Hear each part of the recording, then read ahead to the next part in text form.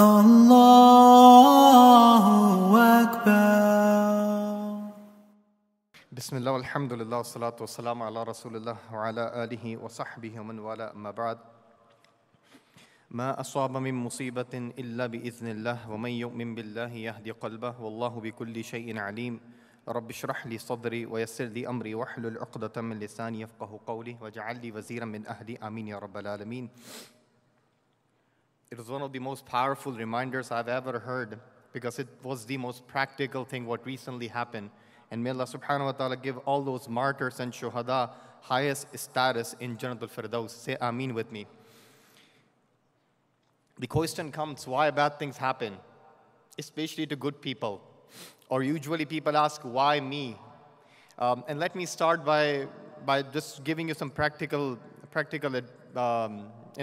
approach that our life is like a roller coaster. One day you will be extremely happy because some favor of Allah will come. And then next day, next moment, next week, next month, you'll be extremely sad because a difficulty will come. And it is regardless of your faith, regardless of how practicing you are, whether you are a party animal or you are a Maulvi or Sheikh of your family, we all have to go through this. Sometime you'll be extremely happy, sometime you'll be extremely sad. Sometime you'll enjoy the favor of Allah, sometime you will going to get tested by difficulties and some of the hardships. The question comes, why bad things happen to good people? This is extremely important topic because it does not even only talk about the practical side of it, it actually talks about the Aqidah issues. Why bad things happen? Because you have to understand, it's really easy to believe in Allah when things are going fine. When I'm getting raises, when I'm getting profit in my business, it's really, really easy to give charity and it's really easy to believe in Allah. But when something really bad happens, then you start questioning about Allah subhanahu wa ta'ala. You start doubting Allah subhanahu wa ta'ala. Where is Allah? Where is Allah's love and mercy and compassion? I'll give you a few examples before I can start. So, and all of us have to go through. Some of you are students, you will select one major, medical studies. And after 2-3 years, you will realize, maybe it's too hard for me, I need to change my major. Then it gets difficult for you. This is a kind of difficulty. Some of you have gone through a divorce or a broken engagement, and you must be saying, I didn't do anything wrong. Why it happened to me? Some of you are married, but you might not have kids because it's Allah's planning. You might ask, why me? Some of you have kids, and you might have the kids with autism or with any other developmental delays. And you might ask, why me? Some of you might have kids, physically stable, mentally stable, but they are disobedient to you. You might ask, why me? Some of you might have a jobless career for the last 6 years. Even though your resume is pretty heavy, you might ask, why me? So each and every aspect of our life, we have these struggles and these difficulties, and we just force this question, why bad things happen to good people? So I will just briefly discuss 3 points here. And I want you to pay close attention because this is a serious topic. So I want you to pay close attention as our menu options have changed. First, we'll discuss why bad things happen to good people. Second, we'll discuss how to react when bad things happen from a religious side, not from the medical side. And third, difference between punishment and test. So let's start the first one. Why bad things happen?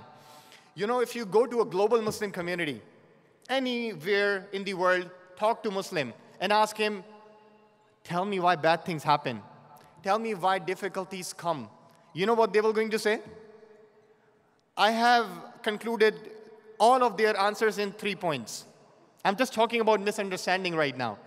You will ask someone, so why bad thing is happening? Why you have to go through this jobless career? First is having paranoia mentality. Imam Sahib, I'm jobless because there is a jinn. Have you ever heard that? Really? Even jinn might be saying, I didn't do anything. Why are you going through divorce? There is a jinn. You don't need one. You are one. Right? So first thing is paranoia mentality. Put the blame on these jinn and magic. why this is happening? Because of magic, or some say black magic. First of all, magic is magic. They don't have color, black or white. Magic is not racist like some of our politicians. Magic is magic. It's not black or white. Some people say because of evil eye, this is happening. And just for the record, I'm not denying the fact that these things exist and we believe in this as a Muslim. Angels and jinn. But to have that paranoia mentality, whenever something bad happens, there must be a jinn. Let's do ruqya. Let's wait and figure out if we are doing something wrong, right? So that's a first mistake. Second misunderstanding. If you ask people, why bad things are happening? They will say, it's a sign that maybe I'm sinful and Allah is punishing me. Not really. Because prophets were not sinful and yet they were tested severely. Yes or no? Yes. Wallahi, I have seen one couple personally. I know them. They were married for 10 years and they didn't have kids for the first 10 years of their marriage. And you know how our society is, right? The mother-in-law, alayha salam, keep asking, keep teasing the daughter-in-law, when you are giving me the good news. And a point came when the mother-in-law said to daughter-in-law after a few years that, you know, Allah is not giving you a baby because you must have done something wrong in past. It is a punishment of your own sins. Where you got this from, mother-in-law? Even this is a misunderstanding. Ibrahim alayhi salam didn't do anything. He was not given kids until the old age. Same thing for Zakaria alayhi salam. So this logic doesn't work. Third misunderstanding. If you ask why bad things are happening, some people might say, and this is a mistake, maybe Allah doesn't love me. Even this is wrong. The most beloved people were the prophets. Yes or no? Yet they were tested severely, which we cannot even imagine in that way. So now the question comes, then why bad things happen, especially to good people? The answer lies in one hadith. Rasulullah sallallahu alaihi wasallam says, "Inna Allah Ta'ala idha ahabba abdan ibtalahu." Rasulullah sallallahu alaihi wasallam said that when Allah loves someone, then He puts him or He puts her under difficulty.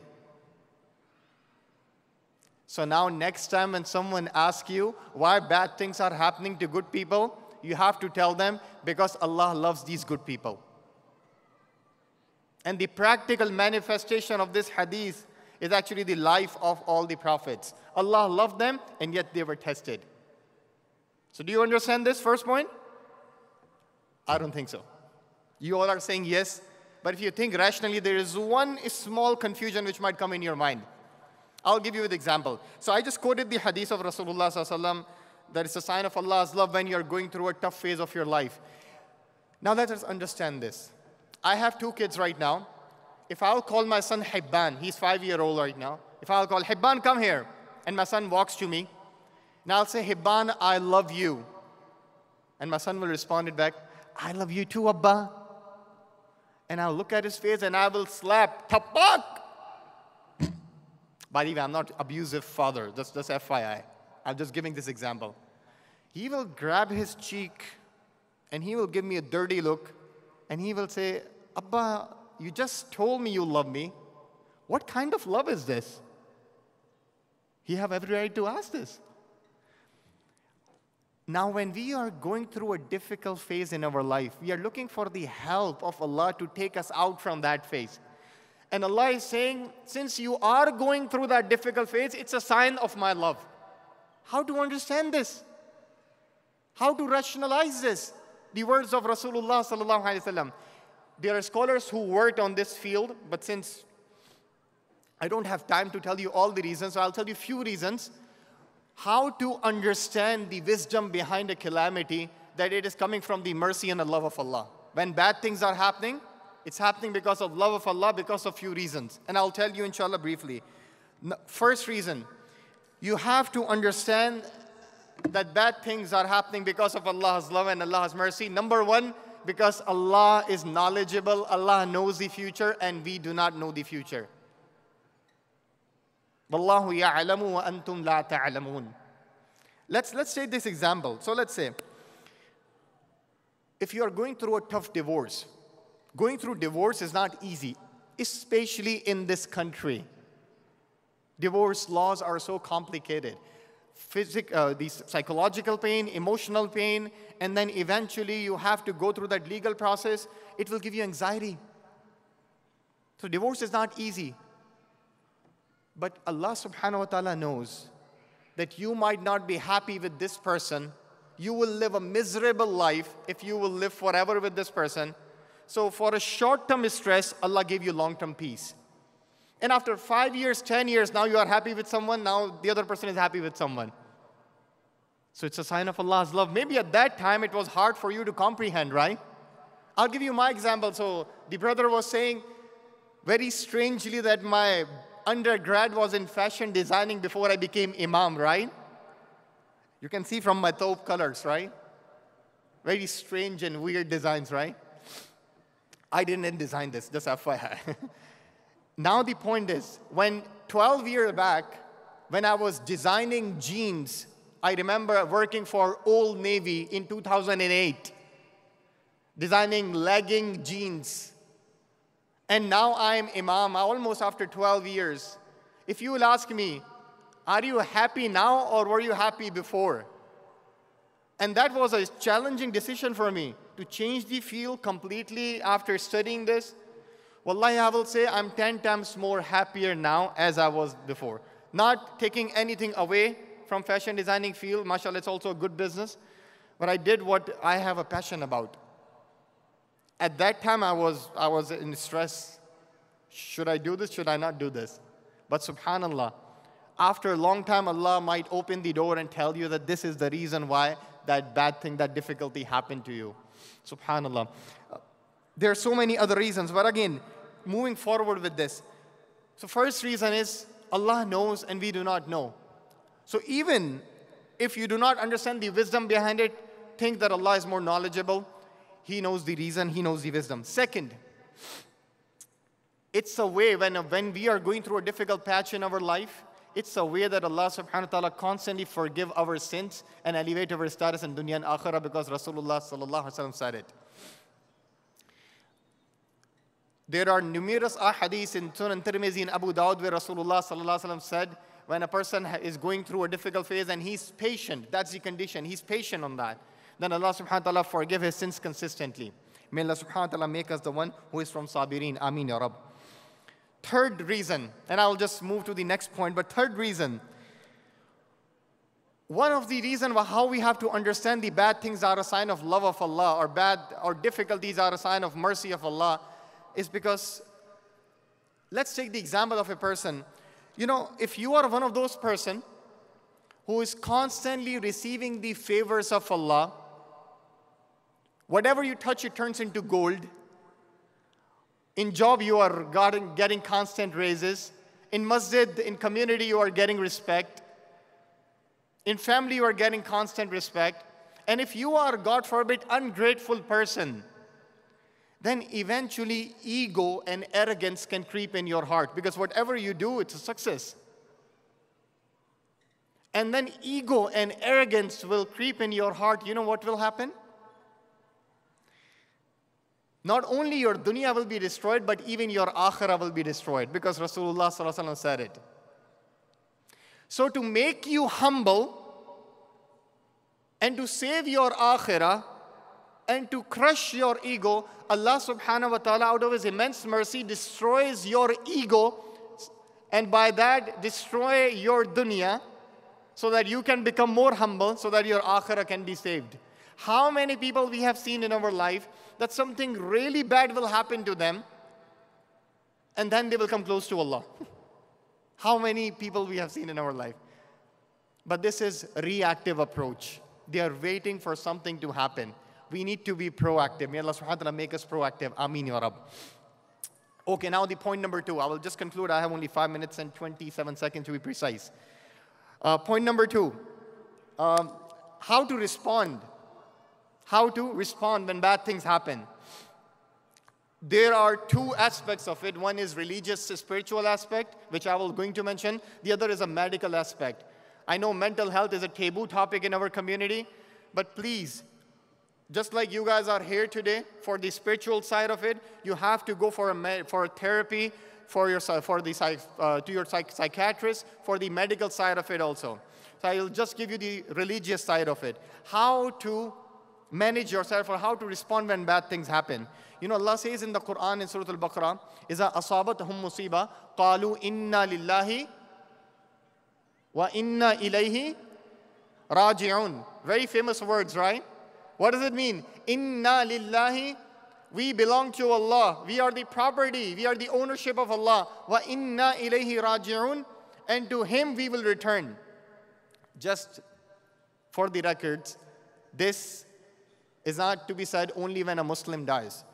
Allah says whenever you are getting any bad thing, whenever you are getting any difficulty, you have to say inna lillahi wa inna ilayhi raji'un. Now, it does not mean that when you look at the face of your spouse, you have to say, inna lillahi wa inna ilayhi raji'un. Okay, coming back on a serious note. This was done to grab your attention. Now, on a serious note, what does it mean? This have two parts. First is inna lillah. Second is wa inna ilayhi raji'un. First is we are the ownership and property of Allah subhanahu wa ta'ala. What does it mean? I'll give you an example. For the last few years, I'm traveling a lot. And I'm doing a lot of rental car whenever I travel. I usually use Enterprise. I'm a Gold Star customer of Enterprise. So sometimes they will give me Dodge Charger, my favorite car. Sometimes they will going to give me Lincoln. And these rental, they are most of the times they have new cars. And you will going to really love these cars when you yourself have 2007 Honda Odyssey, right? You will really love it, check engine light on, right? Now I actually sold that car last year. But anyway. Now, no matter how much I love these rental cars, but when the evening time will come, I know that I'm not the owner, Enterprise is the owner. I have to return these cars even though I love the drive. Because somewhere in my heart, I know I'm not the owner. This is my attitude with these rental cars. Similarly, I get a job. Great job, 300,000, 400,000. After 6 years, Allah took it back. The first thing which should come from my tongue, inna lillah. Allah, you gave me, you took it back. I didn't deserve to start with. This will change our attitude completely. Allah, you gave me son, and after 6 years, somewhat happened, you took it back. Inna lillah. You gave me this life. You have a right to take it back. When we will going to say this from the bottom of our heart, wallahi, our approach will be changed towards this dunya. May Allah subhanahu wa ta'ala give us the ability to say this from the bottom of our heart. Ameen ya Rab. Wa inna ilayhi raji'un. Just the last two things before I can end, inshallah. The second thing is the emotional reaction, what we usually show. So, for example, Rasulullah sallallahu alaihi wasallam, he was passing by a cemetery and he saw a woman who was crying over a death of her son. Her son passed away. So those mothers, can you feel that a son passed away and you are crying on the grave? Prophet Muhammad sallallahu alaihi wasallam, he passed by this woman and he advised her, ittaqiyillah wasbiri, that you have to be patient and have the consciousness of Allah subhanahu wa ta'ala. Now this woman doesn't know that this person is Rasulullah sallallahu alaihi wasallam. So she said, ilayka anni. Rasulullah, mind your own business. Again, she didn't know that this person was Prophet Muhammad. Mind your own business. You don't have any idea of what I'm going through. My son passed away. Interestingly, Rasulullah had more than enough idea how it feels when a son passes away. He lost his 3 sons. He was quiet. He left. Someone told her that this was Prophet Muhammad sallallahu alaihi wasallam. She went to apologize, and Rasulullah sallallahu alaihi wasallam said these 5 words. Such beautiful words. He said, "Innamas sabru inda sadmatil ula." He said to her, the real reward of patience. Again, the real reward of patience is when the calamity and difficulty strikes you first. At that second, at that moment, not after a few weeks. Everyone becomes patient after that. When you get the text message that you will be fired, what is your reaction? When you get those legal documents from the lawyer of your spouse that you are divorced, what will be your reaction? At that moment, the patience of reward is lying. May Allah subhanahu wa ta'ala give us the ability to react in a way which is most pleasing to Him. Ameen ya Rab. Just the last thing before I can end, inshallah, because I know time is up. Just the difference between difficulty or punishment and test. Again, punishment and test. Allah have used the word musibah in the Quran to explain both punishment and test. And I'll give you an example because it's very important for us to distinguish between both these terms. So if you are driving on one of these roads in Washington, D.C., speed limit is 65 miles per hour, but we are Muslims, so you know our speed limit, 85 miles per hour. And then all of a sudden, blue and red light will blow up, cop will come, you got pulled over, and you will get a ticket. When you will get a ticket, you look at the ticket, it's a speeding ticket, and then you will look at the face of the cop, and you will think it's a difficulty, and difficulty is a sign of Allah's love. Actually, this ticket is a sign of Allah's love. No, this is a sign that you are stupid. Because you were speeding. There were few things which you could control, but you did not control. You were speeding, and you got ticket. Do not mix this as a sign of Allah's love. This is a punishment. You are punished because you were doing something wrong. So this is punishment. But let's say if you are driving within a speed limit, and someone else, because they were texting, they will bang their car into your car. Now it's a test of Allah subhanahu wa ta'ala. Things were out of your control. And you have to think, maybe actually there have to be some wisdom. You could only understand few wisdom. And then just leave the trust on Allah subhanahu wa ta'ala. It's extremely important for us to understand the difference between punishment and test. And the reason, and I will conclude with this, the reason for that is because if you don't understand the difference between punishment and test, you will end up in either of the two extremes. This happens a lot with the kids. Either you will blame Allah subhanahu wa ta'ala for everything, even though you are doing something wrong, and you won't learn from your mistakes. And the other extreme is you will going to blame yourself for everything, even though you cannot do anything. So may Allah subhanahu wa ta'ala give us the ability to understand this, inshallah, and to increase our iman. Hopefully we'll have a great conference. Jazakumullahu khairan. Assalamu alaikum wa rahmatullahi wa barakatuh.